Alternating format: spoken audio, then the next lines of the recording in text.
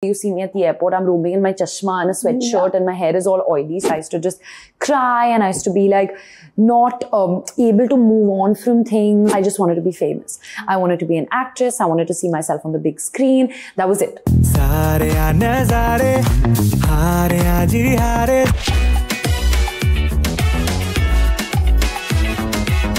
From your first day on Student of the Year as a 17-year-old. Oh my God, really throwing it back. Yeah, but to now and being Bay, how has it shifted for you, right? Like how you see yourself, not just as an actor, but as a person, because basically you can map your transition like most people can't on camera. When I used to act, I used to hold back a lot because I used to be very scared of judgment. I used to be like, okay, if I do this, then people will not think it's good. So I used to hold back. I used to like protect myself a little bit.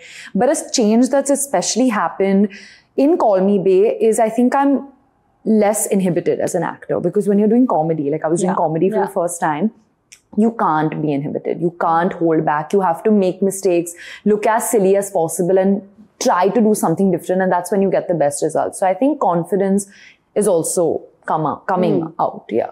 So this is like from your actor self, right? Yeah. What about Ananya? Just Ananya who goes back home and isn't on a set. What about Ananya as a person? I think as a person, not that much has changed. I definitely feel like I'm a lot stronger than I was before. Like first when I started out, the smallest of things used to affect me so much. Like I used to just cry and I used to be like not able to move on from things. I would keep going and reading even the smallest of things and just get very, very affected. But I think the person that I am today, I don't get affected by any sort of negativity or hate. But that could also not be good, because I feel like I'm less affected by the good also now. You know, like when I started out, when someone praised me, I'd be like, oh my God, thank you so much, tell me more. But now I think I'm just a little more neutral to everything. Like you're more centered. Yeah, I'm more centered. I'm not too swayed by like success or failure. So what do you think of fame, the industry as a whole? When I started out and when I was younger, I just wanted to be famous. I wanted to be an actress. I wanted to see myself on the big screen. That was it. That's all I wanted.